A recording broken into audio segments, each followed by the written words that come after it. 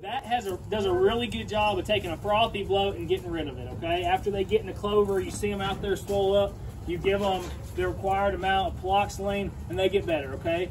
So, the reason I'm saying all that is, though, if you go down the wrong hole and you put paloxylene or mineral oil or Dawn dish soap in their lungs, it will kill them every time, guaranteed, okay?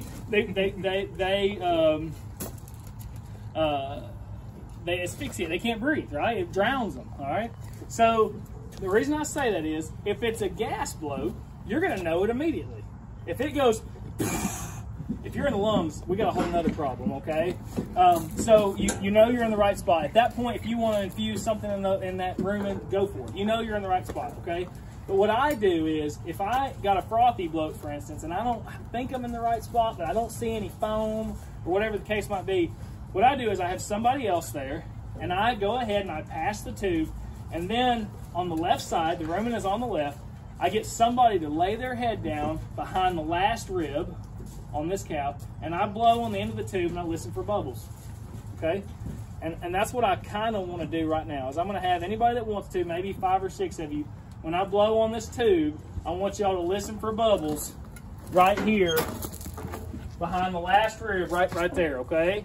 All right, who wants to be my volunteer? Who wants to know what that sounds like? Go ahead. Y'all going over there. And so then you just listen for it, okay? All right. Oh. So then what I do is I grab this.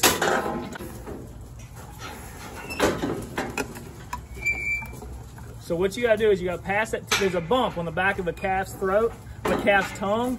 You gotta get it past there, almost where they're about to swallow it, okay? And then you grab that tube, you don't want them to swallow it. That never ends well.